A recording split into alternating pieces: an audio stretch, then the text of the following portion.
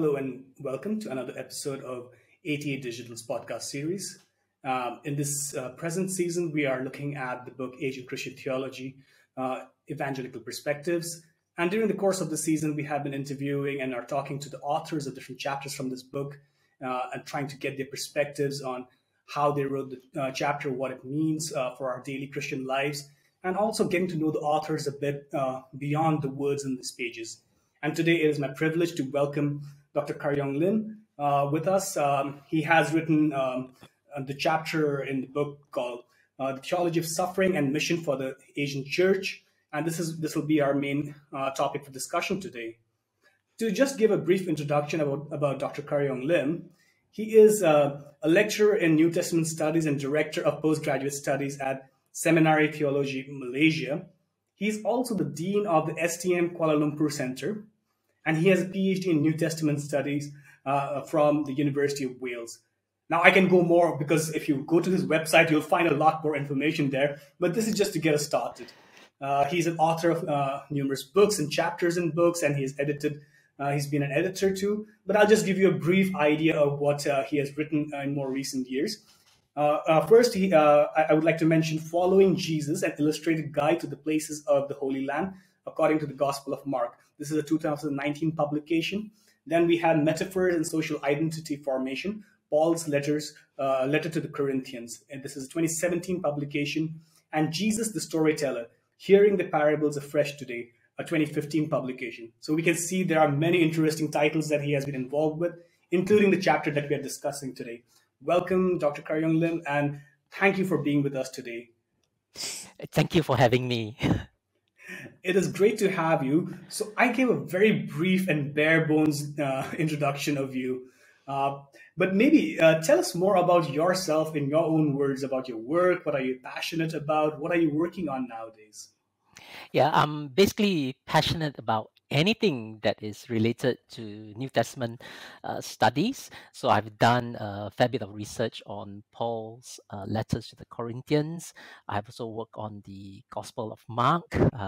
I've researched a fair bit on the life of Paul. That's basically my academic work. And I'm also a priest with the Anglican Church, with the Diocese of West Malaysia. And I also volunteer as a member of the Board of Trustees with World Vision Malaysia, and also involved in the Bible Society of Malaysia. Wow, that's a lot of things. You are really busy, so thank you for making time. I especially like the connection that you maintain despite being in academia with the local church by being a priest also, which is very significant to the work that we are trying to do here, trying to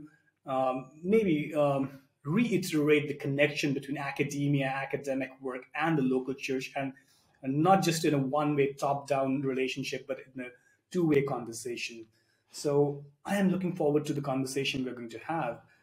Although I must say the topic of your chapter is a difficult one, and let's just dive straight into it. Talking about the theology of suffering and its study, in your chapter you mention, although suffering for the sake of the gospel is a prominent theme in the New Testament, and particularly in Paul's epistles, this theme has received too little attention from scholars of missions and the New Testament. So I want to start us off by a very basic question. It doesn't seem like there's a lack of suffering in human history, right? I mean, we've had suffering not just in Asia, but across the globe. Why then do you think that the theology of suffering has not received much attention in mission and biblical scholarship? Yeah, you're quite right to say that there's so much human suffering if you look through the course of history. And I think there's much that has been written on the topic of suffering itself, the topic on theodicy, or the question or the problem of evil, or the question of why God allows suffering. But when it comes to mission and Christian witness, much less has been written on this subject. And I think as evangelicals, our focus tends to be on fulfilling the Great Commission.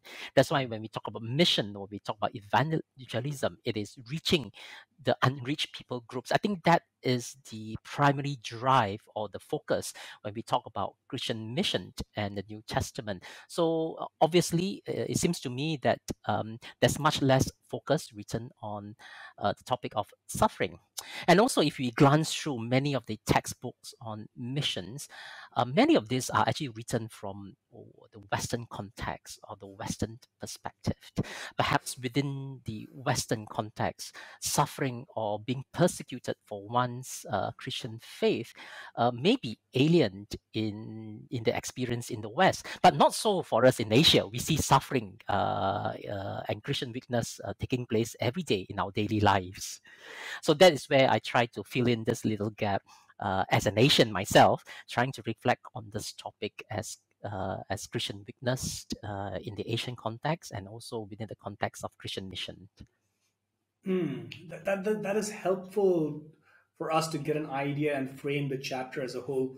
So it is not that theology has not contemplated suffering as a concept, but it is its connection to mission and the encounter of suffering and its relationship to mission that has not been addressed as well. Am I right? Okay, and that is helpful because that helps us see what the chapter is about. Now, again, as I said in the beginning, this is a difficult topic, and you being a priest also, it's not something that people would want to preach on generally or talk about. So, what motivated you to take on this aspect of theology? And I've noticed this is not just necessarily this chapter in the book. You've written papers on this, and this is a topic that you've addressed. Or to put it a little differently, why do we need to give more attention to developing a theology of suffering today in Asia, especially when we are in Asia developing economies who are seeking prosperity and trying to break the cycle of suffering and be prosperous generally? Why do we need to pay attention to this today? Yeah, what prompted me to rethink on this whole subject of suffering is actually the story of a missionary to the Philippines. Uh, Gracia Brenham. I mentioned her book in the introductory part of the chapter. So Gracia and her late husband Martin had been missionaries to the Philippines, and together with her late husband, they were actually kidnapped and held hostage by a radical Islamic terrorist group. And unfortunately, the husband was killed and Gracia survived.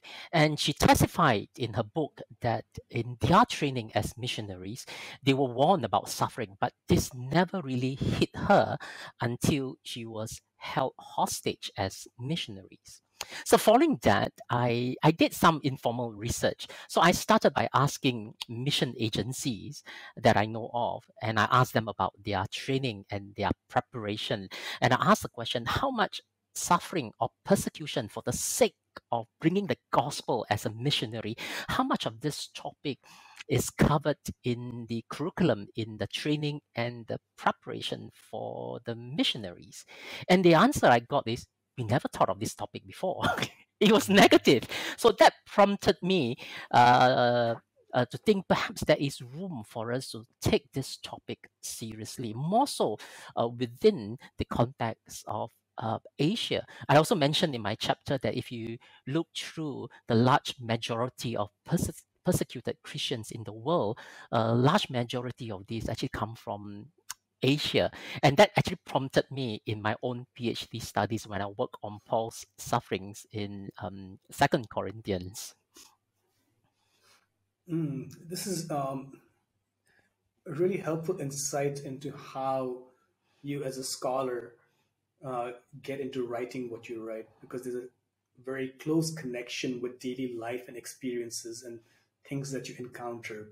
And I think I would put this as an encouragement to our students in our audience who will be getting into theological studies, theology is not just an abstract subject that we study and contemplate abstract things. It's about everyday experiences and things that are happening around us. That prompts theology.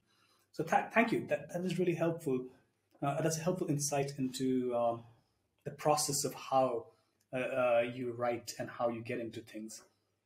Uh, Jumping into the next section where you talk about Paul's perspective on suffering. You're right. Paul's understanding of his suffering is not to be divorced from his apostolic mission. Whenever Paul mentioned his suffering, particularly in 2 Corinthians, it was directly related to his apostolic mission. His suffering was a direct result of the proclamation of the crucified Messiah, in which the power of God was revealed. So this is interesting, especially when we consider approaches to the gospel and Christian life, which are popular and growing, which emphasize the positives of it. We want it to be attractive. I'm guessing a church which emphasizes suffering may not be the most inviting place for people. So we emphasize positives like good health, healing, prosperity, financial prosperity also. But then, is suffering somehow inherently part of the gospel too, other than these aspects? If so, how? Yeah, in my early days of my PhD journey, I had the opportunity of presenting a short paper in a missions conference. So I asked the question for us to reflect on: is suffering a consequence to mission? That means I suffer because I obey the Great Commission, or is suffering intrinsic to mission, that suffering is considered part and parcel of our Christian witness? Interestingly, I had two responses. One of them is a missionary to Africa. He's from the developed nation. And he suggested that suffering is actually a consequence to mission. He argues that because he obeyed the Great Commission, he has to give up his comfortable job. He has to give up where he used to live and move to to Africa, to a tropical country in Africa where humidity, where there's high humidity, the heat is unbearable.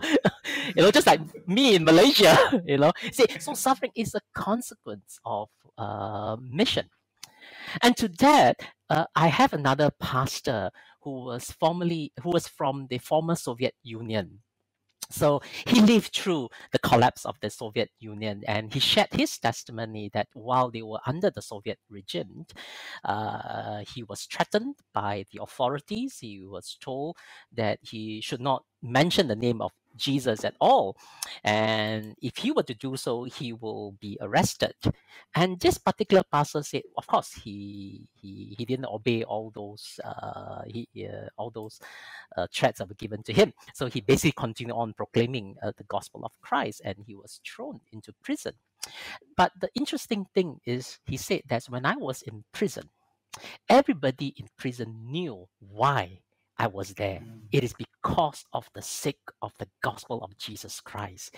The authority asked me to zip my mouth, and here I am in prison. I don't even have to open my mouth. Everybody knew why I was there. So suffering is part and parcel of mission. And so when I listened to these two responses, it sort of hit me that perhaps we tend to think of suffering as a consequence, as a result of we obeying Christ, or as a result of we taking the Great Commission to the ends of the world. But having listened to this pastor from a former Soviet Union, it hit home that perhaps we need to rethink of our understanding of what it means to follow Jesus, where Jesus asks us to take up our cross and follow him daily. Mm. Mm. I Yeah, I like that example that you gave, because in it there are two perspectives. One of a Western missionary going to Africa, and then the experience of a pastor in the Soviet Union. Um, And it would seem that our perspective on suffering, and I think like neither of them are incorrect or mutually exclusive, but our perspective on suffering and mission also depends a lot on where we are located and how we experience our world.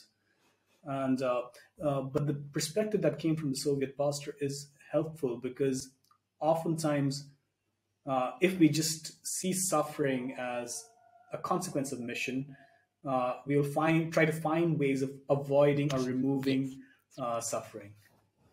So that is helpful. So let's dig in a little further into this. Uh, so if we understand that the gospel, mission, and suffering are so closely tied together, that it's a part of mission itself, a part of the gospel itself, how does this impact our local churches and our theologizing as local churches when it comes to our tendency to emphasize the positive side of the gospel and look only at that side? What challenges does this pose to us? Mm, thanks for that. I can think of the testimony of Gracia Burnham that I mentioned early on in the beginning. Years later, Gracia actually shared that he had the opportunity to be in touch with her captives, the Islamic militant groups that held her and her late husband hostage. And this, she shared that based on the information that she has received, a number of her captives, a number of those who held her in captivity, turned to Christ as a result of her and her late husband's testimony during their year long in captivities. Now, Gracia actually shared that if only she had knew back then that there would be this sort of positive outcome of her captivity, where those who held her hostage would turn to Christ subsequently, she said that it would have made her horrible experience more bearable. It was in hindsight that she realized that there's something positive could come out from what she has gone through when she was held hostage for more than a year. And through all this experience, she says that we can actually see God at work, turning suffering. We often view that as something that's negative into something that is positive. And I think this is closely related to what I was trying to bring out in this chapter. If you look at Paul's life, he suffered so much, but what positive impact uh, will come out of this? And Paul said that it is for your comfort, as he was telling the Corinthians in 2 Corinthians, I suffer so that it is for your comfort, so that you may also share the comfort that I receive from my suffering. So I think there is this very close relationship between suffering and how it could minister to someone else. And I mean, being a pastor as well, sometimes I do find that some of the pain that I've gone through in my own life, I'll be able to identify with those that I'm reaching out to as well. So I think there is this positive impact in our present reality as well. Mm. That is interesting and helpful because uh, you brought up two aspects of it. One, that my suffering can minister to others as even as I suffer. And the other aspect was my suffering also allows me to minister to others as I learn and can empathize better with them. So it impacts both the other and myself, the suffering that I undergo. That is beautiful. Which again makes me look at this quote and this part of the chapter. And you mentioned briefly about Paul in Second Corinthians. Paul claimed that his suffering had positive missiological benefits for the Corinthians. Paul clearly states that it was through his suffering that the Corinthians received comfort and salvation, and even life. There is no ambiguity in Paul's language when he states that the Corinthians were the direct beneficiaries of his suffering. Moving ahead, you write, suffering could possibly be the instrument through which God makes his glory known. So, uh, This is interesting and a challenging point I'm thinking about, especially evangelical perspectives on suffering and glory. There's almost this sequential way of viewing it. We suffer, and later, through that suffering, we achieve glory, which is a later state of being. Um, so it's like an overcoming of suffering leads to glory. But from this little bit on Paul, and for our audiences, read the chapter. There's a lot more on this. Uh, it would seem that glory is achieved not just once suffering has been overcome, but it would make it seem that there is glory even when the suffering exists, and maybe even within the suffering. Is that true? How do they go together? I mean, this sounds like a paradox, isn't it? Yeah, it does. It does. You know, but if I can go back to the story that I shared earlier on about this pastor from the Soviet Union. Now we see he suffered. He was thrown into prison. There's obviously suffering, but because of his presence in prison, people got to know about the reason why he was there. That is because he suffered for Christ, because he identified himself with Christ, and and the people in prison knew that he was there because of the sake of the gospel. And actually, he shared that that itself is the power of God working in and through him, that there can be glory in the sense, not so much of glorifying himself, but glory to God in the sense that the people who were in prison wouldn't have heard or wouldn't have known about Jesus if not for his presence there. And I think this is where we see the paradox. We think of it suffering as negative. How can something that's so negative could possibly have a positive outcome? And it's a real paradox. Yeah. So this is helpful because you pointed out the glory of God. That's a key perspective that we often um, skip over or gloss over, where we almost equate our glorification with the glory of God. But it's possible in a particular situation like the Soviet pastor, he's suffering, and it is fine to say that his own situation as a human being, for human eyes, is not glorious. He is in prison, and yet God is being glorified in that situation, in his suffering. That is helpful. Uh, uh, so uh, again, related to Paul, you'd say that Paul, through his suffering, Paul was able to identify with the sufferings of Christ and experience the power of God working through his weakness and the power of the Holy Spirit in the proclamation of the gospel. So, a question, and this maybe seems silly and simple, but if Christ has already suffered and been crucified from the dead, why must one suffer to identify with Christ? Because it's already done, right? Hasn't he suffered so that we do not suffer? Yeah. I think this goes back to what I mentioned earlier on. I'm just reflecting on what Jesus said to his disciples. If anyone wants to come after me, let him take up his cross and follow me daily. I think by taking our crosses and following Jesus, that is our identification with Christ. When I was growing up, of course, I must say that I have not gone through the kind of suffering that Paul has gone through in my own life. But when I was growing up, when I was in my primary and my high school days, I was probably the only Christian in the entire class. And because I was the only Christian, my classmates would often poke fun at me and call me all sort of names just because I identify myself as a Christ followers. And I've also, because I came from the Christian family, so obviously there's no objection for me to follow Christ.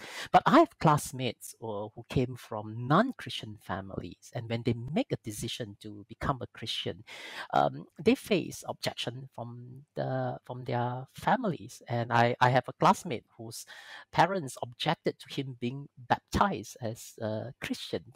And coming from that kind of background, when I was growing up, Christianity is often viewed as a Western religion. In fact, there was a saying, I'm ethnically Chinese.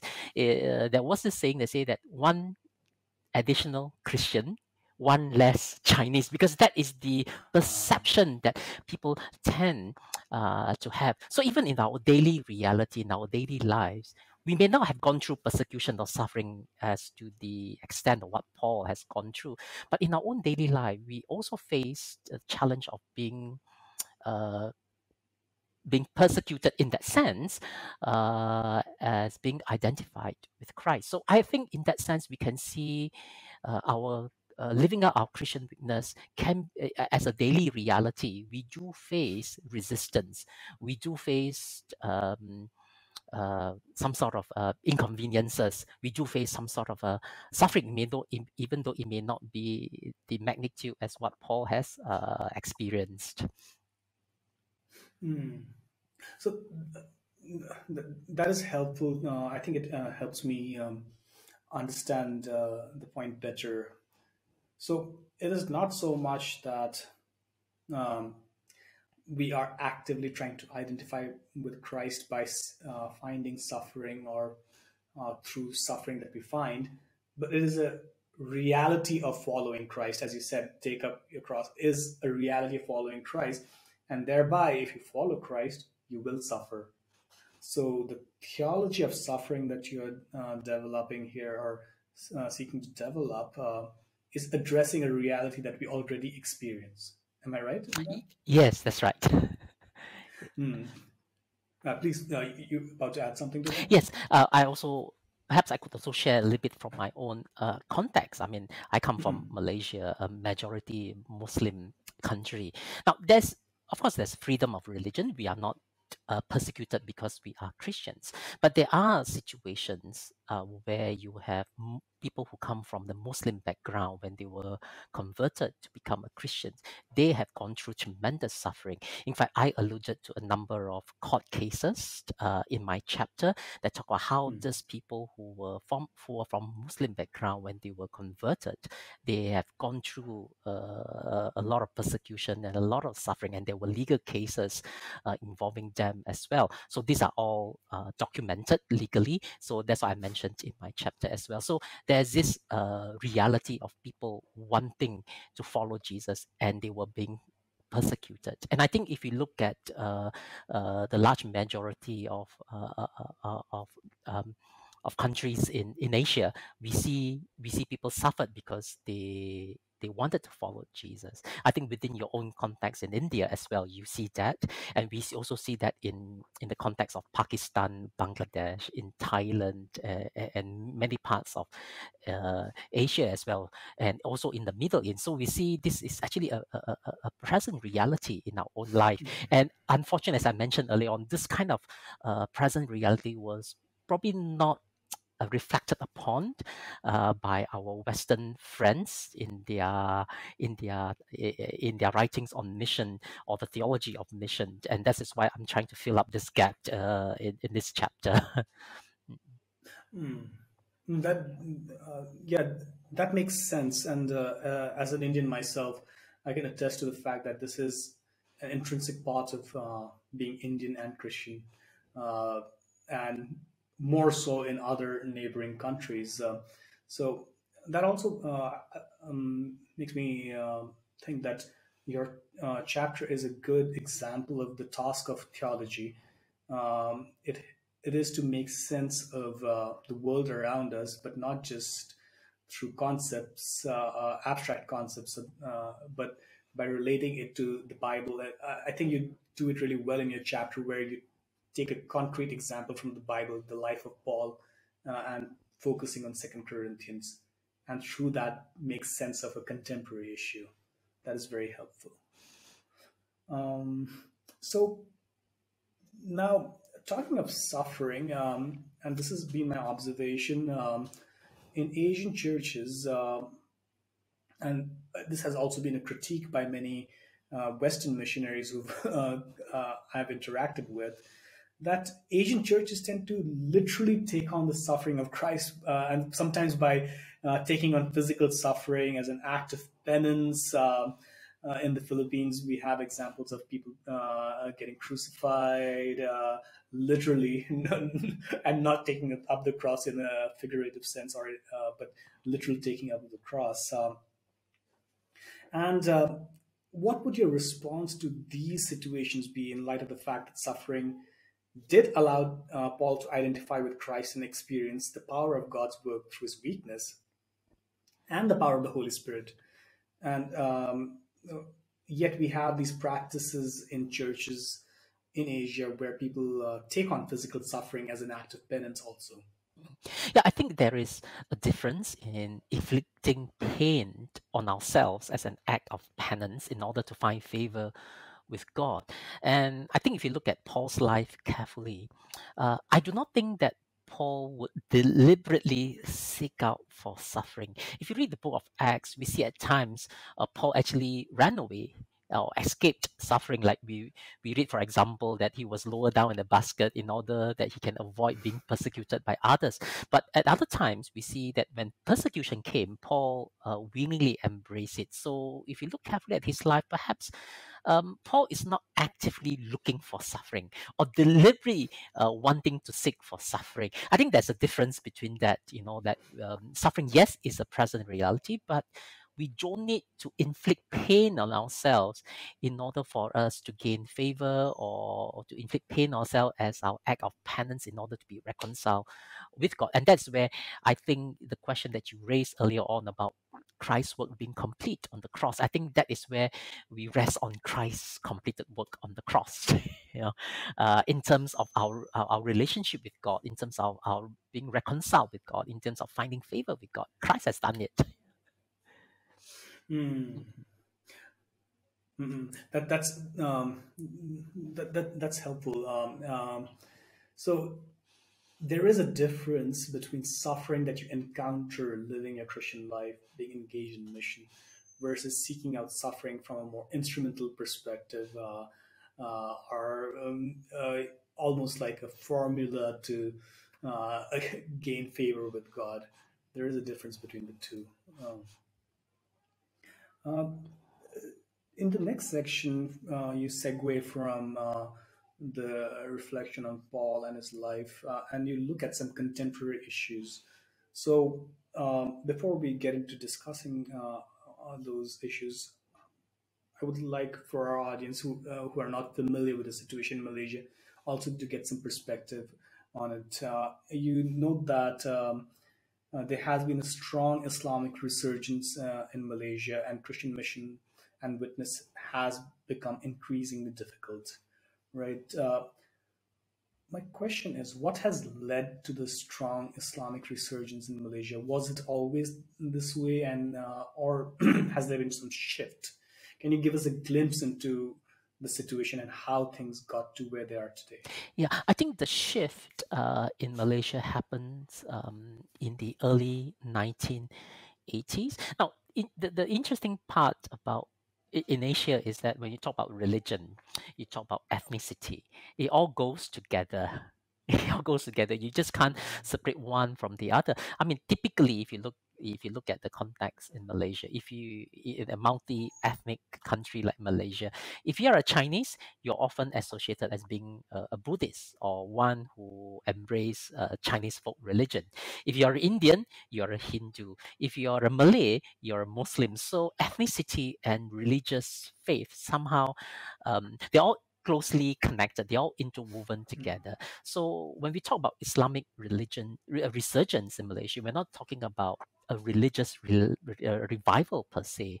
It is also a political and nationalistic movement as well. So if you put politics, you put ethnicity, you put religion together, things can get a little bit complicated.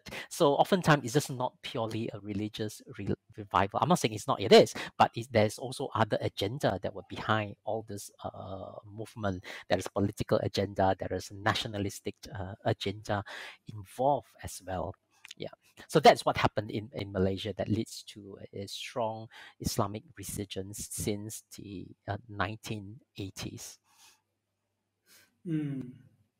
I like how you put that because it shows the complexity and the need for more nuanced answers or analysis in this situation. That we cannot just say it's an resurgence of religious fervor. There's always an ethnic element attached to it, a political element attached to it, and theological analysis into the situation needs to account for all these parts of it, which are working simultaneously, it would seem. Uh, what about other religious groups like Buddhists and Hindus? Are they also facing challenges in Malaysia? And this is me trying to clarify the context before we get into the conversation about that part.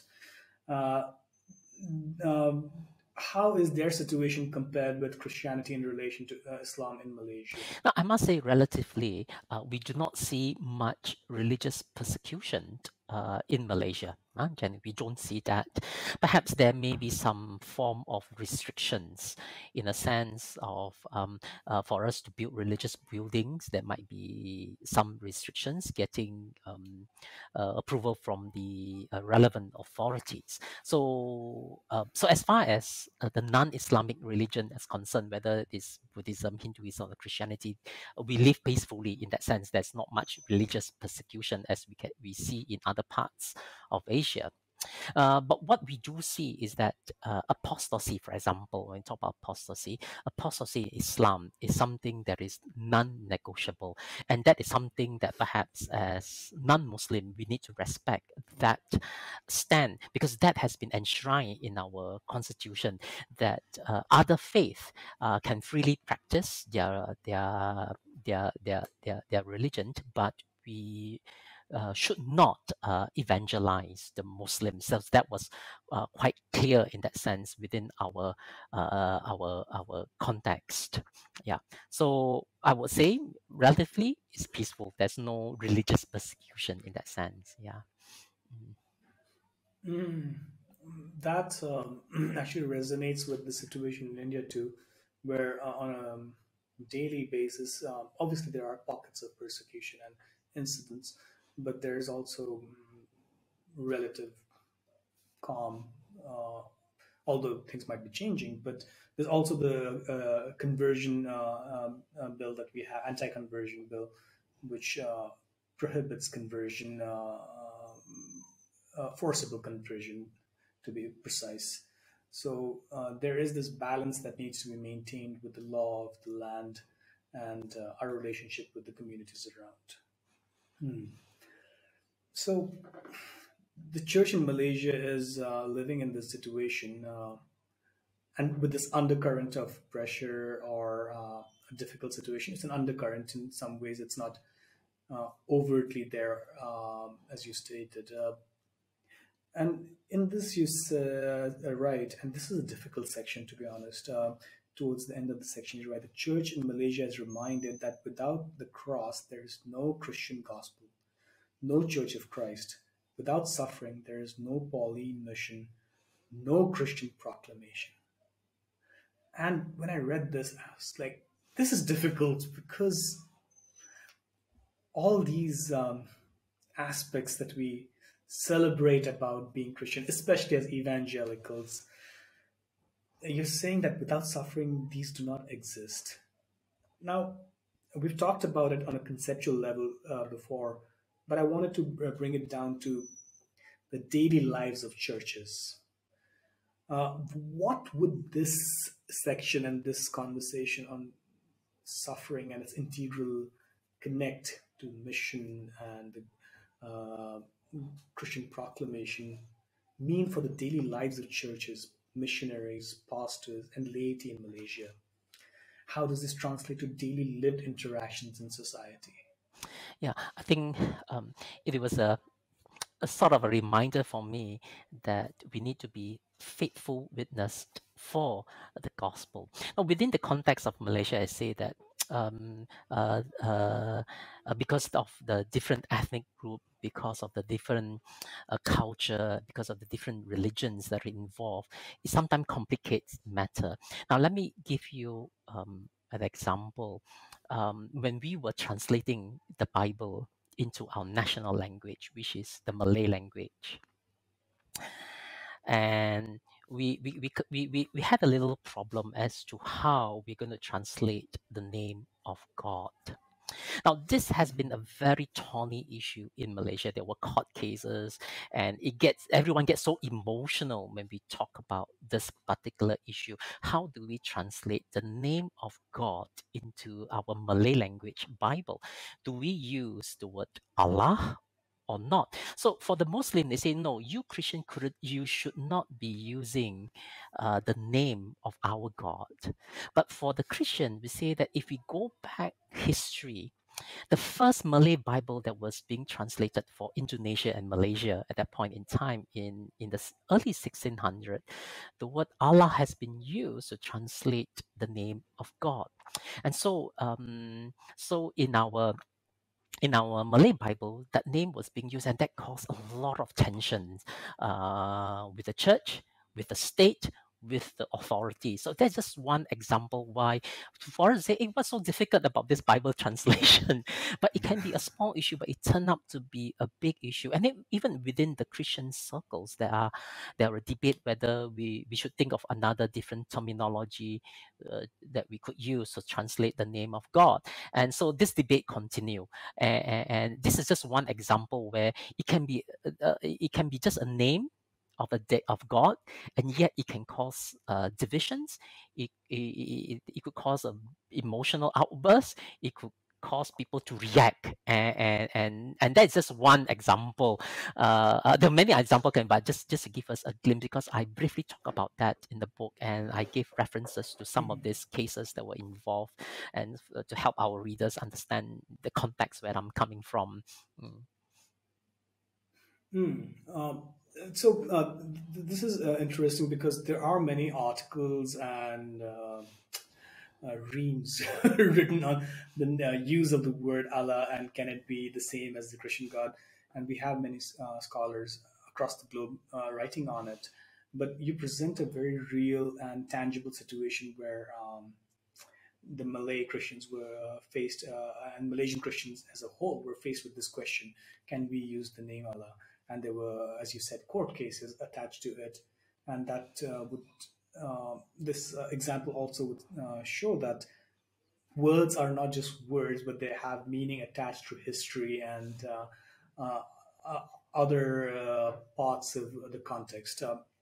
Can you elaborate a little bit more on how the Malaysian Christians responded to this? Or I'm guessing there was not one response, but maybe give us a glimpse into some responses that came out of it to get a look at how one can respond to this from within the context instead of just as an academic endeavor from the outside. Yeah, there were different, of course, as you mentioned, there were different responses. Some of them will say, no, we should think of another name. Some say no, and this name has historically been using that we should continue on. And what complicates matter is that in some of the ethnic language in Malaysia, like one of them is a tribal group called Iban. They are one of the large majority of the natives here in Malaysia. In the Iban language, Allah is also being used as well. So it's not just the Malay language, but also other languages as well.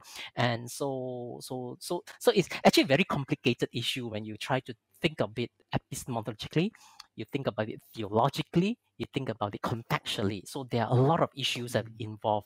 So it's just not an academic exercise. Oh yeah, you can use, you can't use because of this reason, Right. but there were other contributing factors that we had to think of as well. So that makes contextual theology in that sense exciting.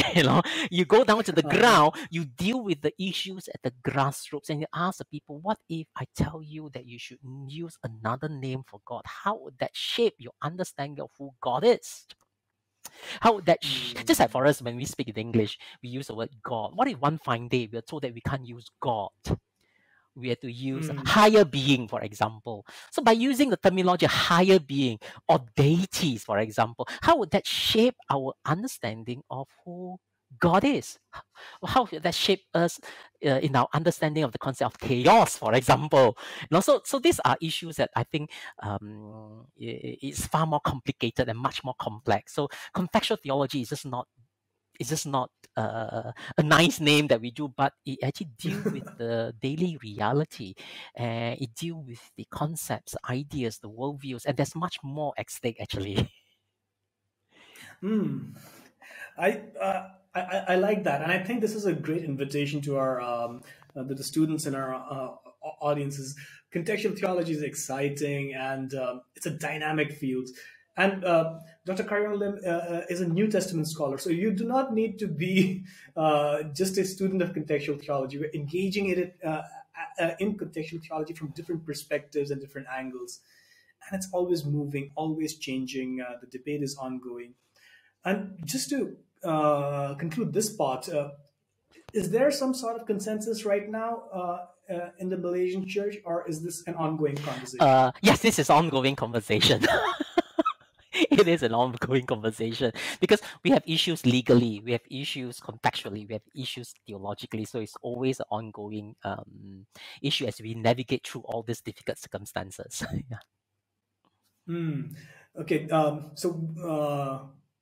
for the audiences and for myself also, let's keep an eye on this because there's something rich happening there, which will help not just the church in Malaysia, but the Church Catholic across the globe as we try to grapple with this situation. And I liked how you put the shoe on the other foot by saying, what if we cannot use the word God? Because sometimes we think this is an isolated incident far away, but we assume God is a given. But God is also a word appropriated from there's a certain history attached to it. What if we can't use that? What changes? So this is something relevant to all of us today. So you mentioned this part of contextual theology where you need to go to the grassroots and ask people questions. And related to that, you say in this chapter, this changing face of mission demands that we read the Bible from the grassroots perspective of a religious minority, experiencing social injustice and political powerlessness rather than from an elite position of prestige and power. Could you elaborate a little more on this? How would this reading look like? What are the differences? Because especially as evangelicals, and I'm not talking about in academia, but on a general level, we tend to think there's one reading of the Bible, right? We read the Bible speaks to us, and that is it. But you seem to suggest that there are different ways of reading the Bible. Can you explain to us and give us an insight on how this would look like? Yeah, perhaps I can just give one illustration, which I actually mentioned in one of my books you introduced earlier on about Jesus, a storyteller, looking at the parables of Jesus. One of the parables I reflected on in this book is a parable of the vineyard workers from Matthew chapter 20. Now, in this parable that Jesus told, Jesus mentioned that the kingdom of heaven is like a master, who went out early to hire laborers for his vineyard. So he hired one at the beginning of the day. He hired a group at 9 o'clock, 12 o'clock, 3 o'clock, 5 o'clock. But at the end of the day, he paid everyone equally. Now, from someone who live, I'm like a city boy, very much influenced by the West, very much influenced by capitalist ideology. I would say this is unfair. How could you pay someone who start work at 6 o'clock the same salary as someone who work at 5 o'clock? One person worked 12 hours, one person worked 1 hour. He had the same pay. This is unfair. In fact, when I was teaching this parable, I asked my students, what title will you give this particular parable? One of my students suggested this is a parable of a very poor HR manager who reviews the salary of workers to everyone. Now, but when I was in Pakistan, this hit home. When I was in Pakistan, we were driving through a market square, in one of the cities, and it was early in the morning, and I saw a large group of people lining up the market square with the tools in their hand. So I asked a friend who was taking me, I said, what are these people doing? They say, oh, these are laborers. They will come out early in the morning to the market square with their tools, hoping that someone will come and pick them up and hire them. Now, obviously, I asked the next question. What if they didn't get picked up? What if nobody hired them?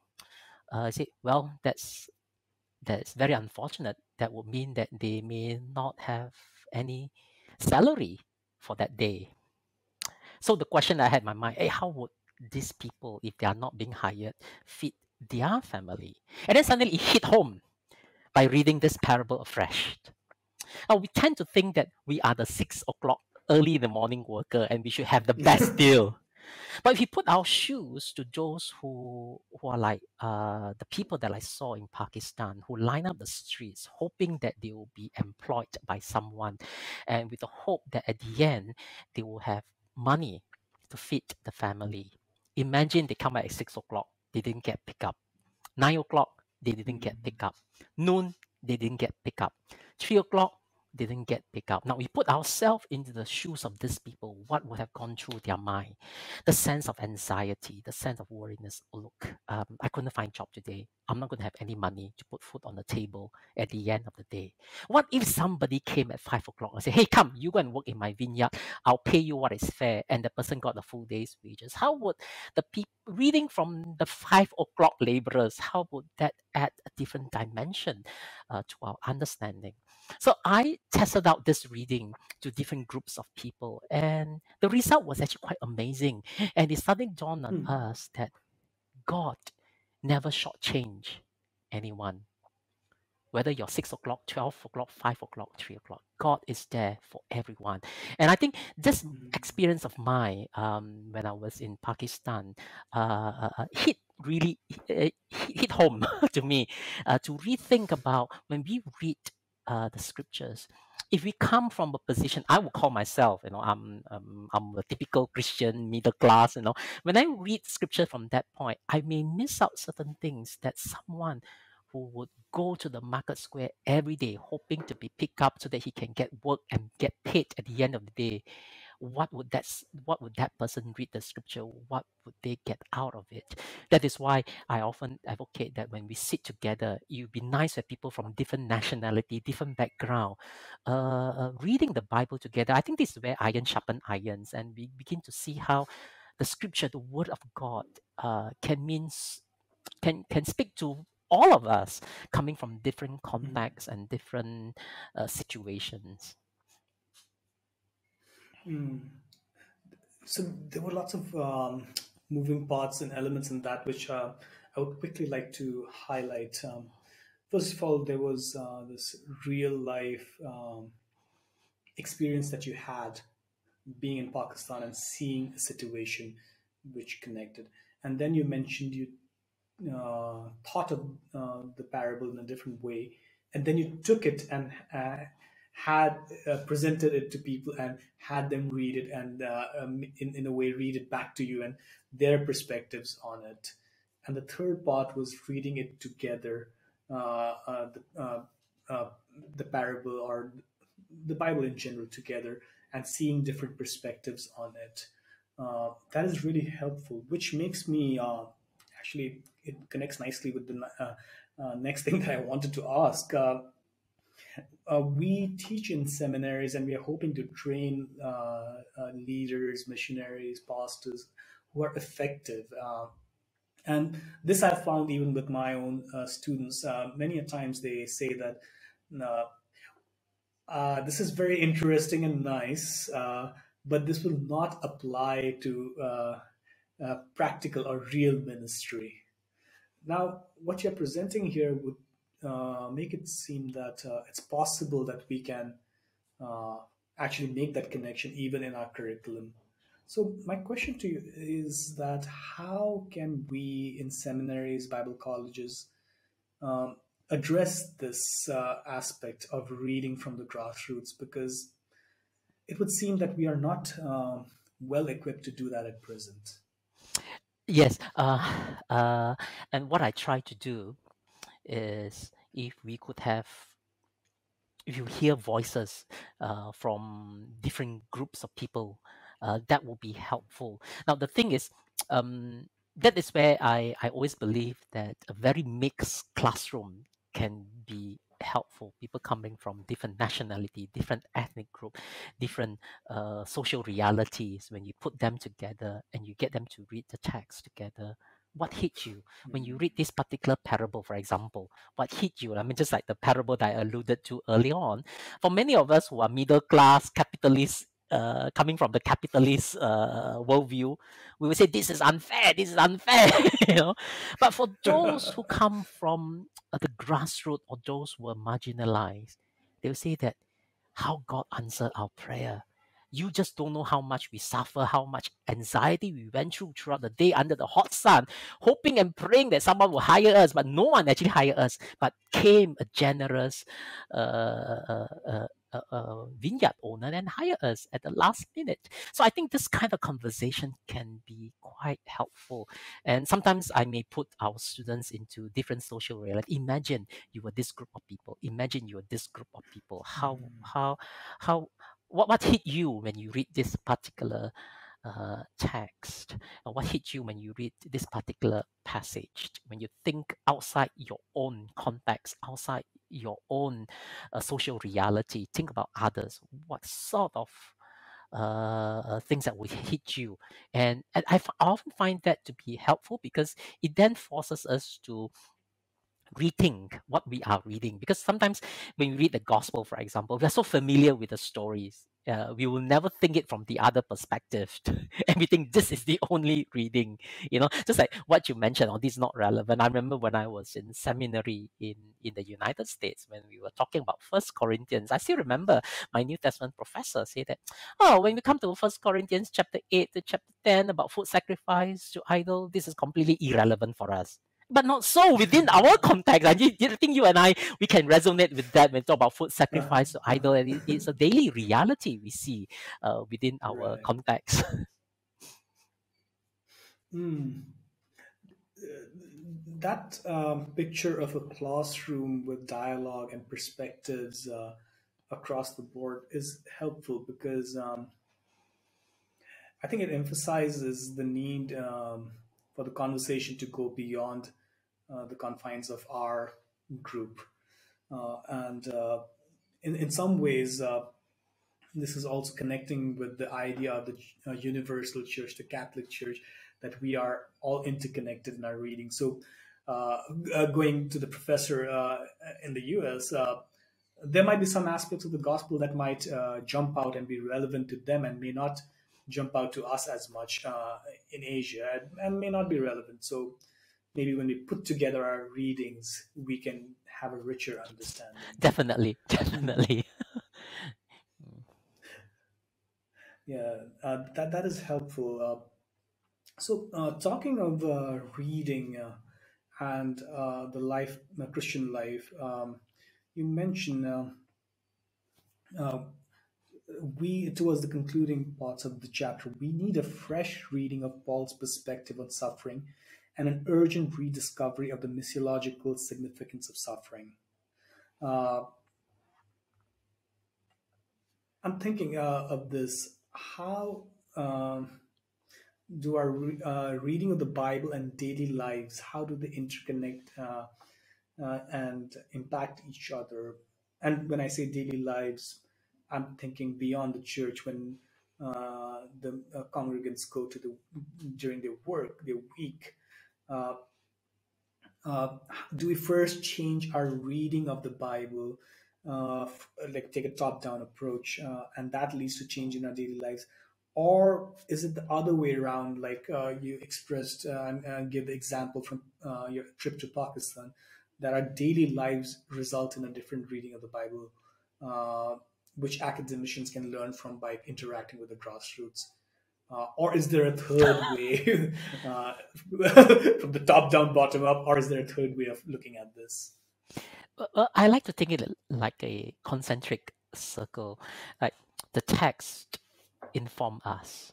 The text transform us and shape us and help us see through our daily realities. And then again, that help us to read the text again, sort of a little concentric circles that goes on this way.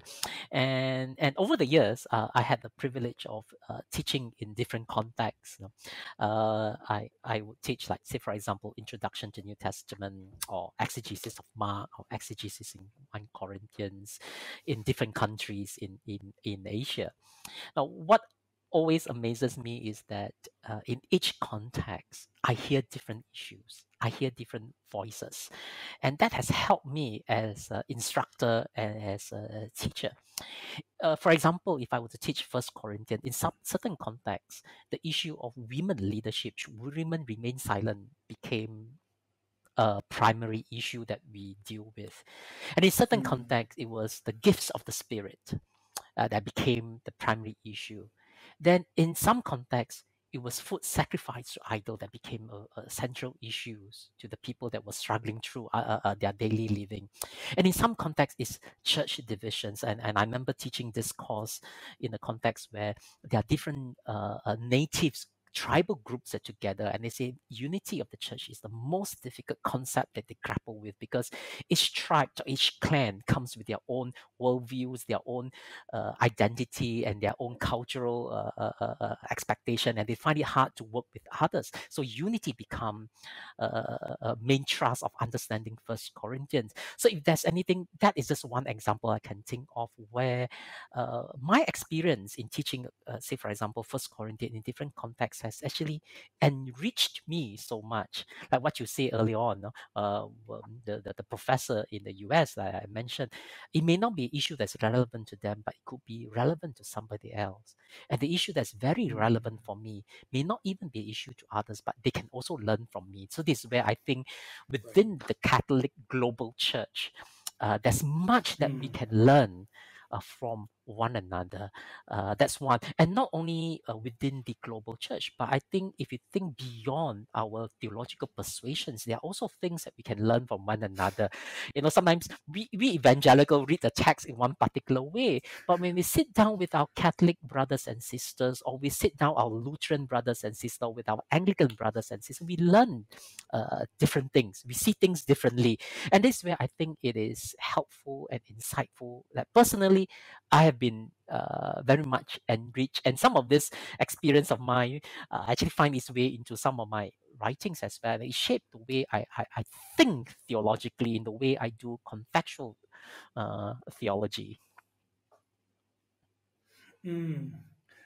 This is really helpful, and actually points out an important part of this, or the reasoning behind this podcast series. And this is not just to students, but pastors, missionaries, or just the laity, everyday Christians, or anyone listening to this. This podcast series is continuing the work that is started in the book Asian Christian Theology, Evangelical Perspectives. We're inviting you to a conversation. So we want to hear from you. Like this podcast conversation with Dr. Karyong Lim is not a one-way monologue that we are having and presenting an idea to you. But we want to hear back. So this will be available in shorter formats, shorter videos, and very short videos, also 30 to 45 seconds also. We want to hear back, because, and not just to hear back and know what you're thinking or what you think about this, but to learn from you as well.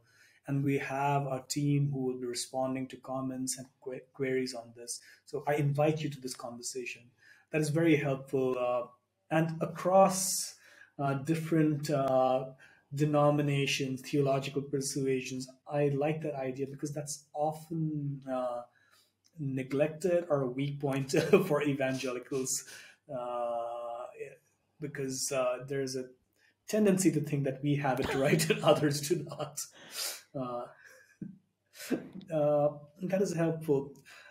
I would love to go into more of this, but obviously we are limited with time. So I want to have this conversation ongoing beyond the limits of this interview right now. So, could you tell us a little bit about new projects that you're working on, that you're excited about? These could be your own projects, others that even our audiences can look forward to and follow.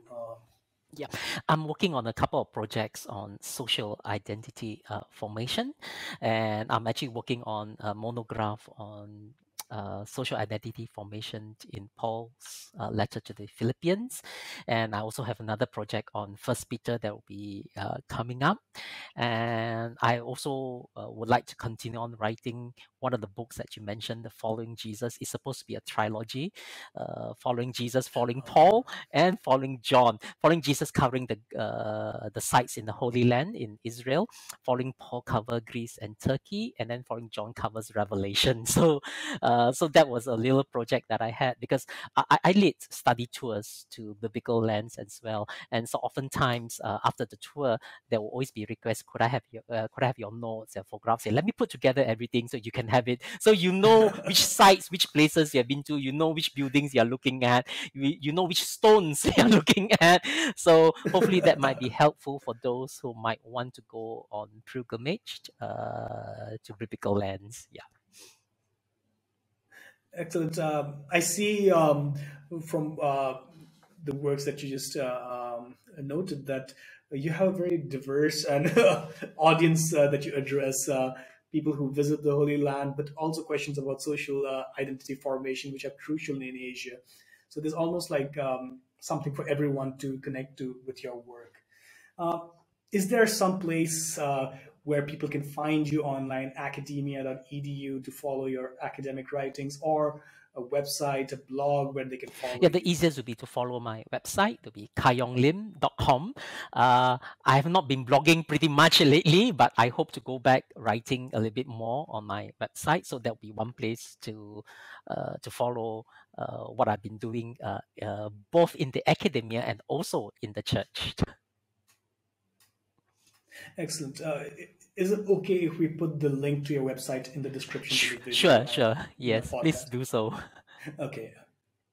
Okay, excellent. That is really helpful because we do want this conversation to go on further. Um, Dr. Karyong Lim, this has been a pleasure. Thank you for sparing time from your busy schedule for us. We wish you the best in all your endeavors, and we look forward to what's coming next from you. For me personally, I'm looking out for the work on First Peter and social identity formation. It might be a little too late for my dissertation, but I will look forward to where it goes. Thank you so much for having Thank me, you. and all the best for your PhD studies. Thank you. Thank you. This has been good.